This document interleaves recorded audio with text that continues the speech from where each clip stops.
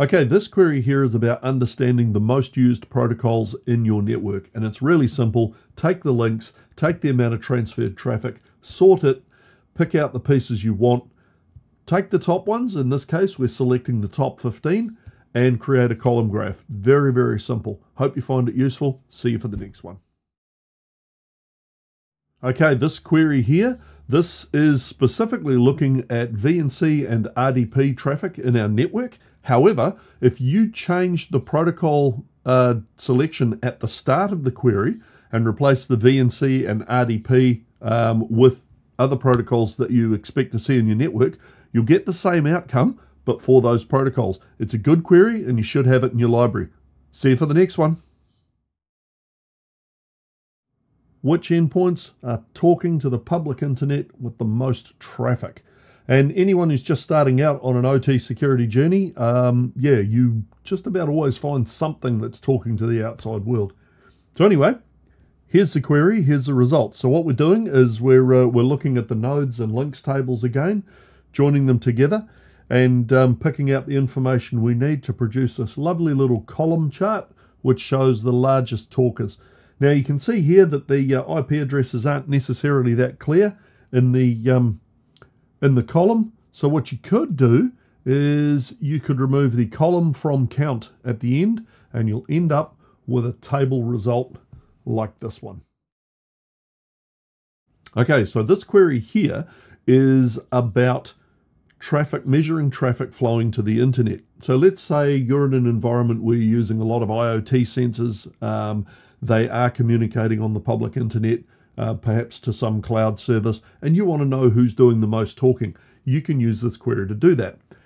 Also, if you change the second part, the where is to public equals true, let's change that and put in some to zones or from zones instead within the rest of your network. You'll get the same kind of output and maybe look at traffic flow around different subnets within your network.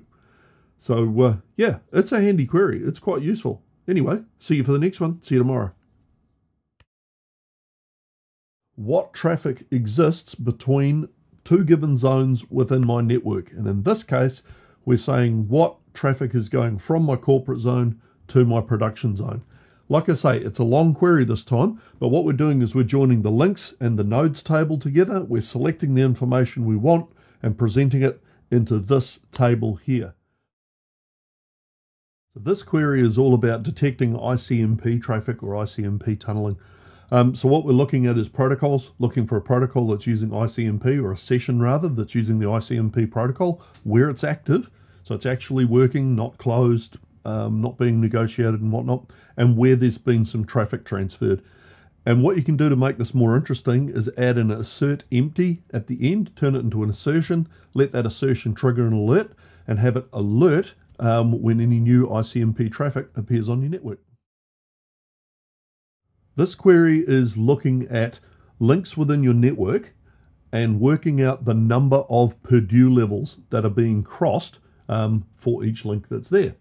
Now this requires that for each zone or device that you've said or you've defined which Purdue layer it's in. So it requires a little bit of maturity within your Nozomi Networks journey. But once you've got that information there, it allows this query will come back with a calculation of the number of levels being hopped, and then order them so that you can address those links that are spanning the greatest number of levels first, and put in some more controls around that. Or if you're happy with how that works and that's the way it needs to work, at least you're aware of it and you've you can document that. In this query, we're looking at MITRE attack tactics.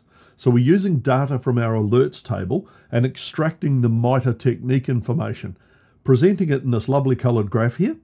And this information gives you an insight into risk which may be present in your environment. And you can use this to build out a program of work to reduce that risk and improve your security. So this is a very useful query for looking at CVEs which have been unresolved for greater than a month in your environment. So what we're doing, we're taking the node CVEs table, joining it to nodes, and then excluding any public IP addresses that may be present. Setting our date, greater than 30. If you wanted it to look at a month or 3 months or whatever your limit might be, just adjust that part of the query. You're looking for whether the resolved tag has been is true or not. And then we're picking the information we want to present in our table here. Really useful query, well worth using.